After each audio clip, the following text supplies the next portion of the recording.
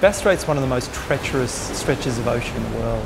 There's massive seas, you could potentially have 50, 60 foot waves. I mean, I'm so aware of mortality. I've had a heart condition for the last 10 years. I've been resuscitated 3 times. I've had 8 major operations. So that scares me.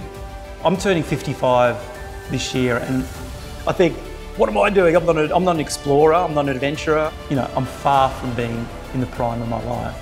But this sport, I've just absolutely, for whatever reason, I just taken to it and it's pure pleasure. If this story inspires somebody to go and do their own little world first, whatever that is, that'd be amazing. If it inspires one person, I would consider it a success.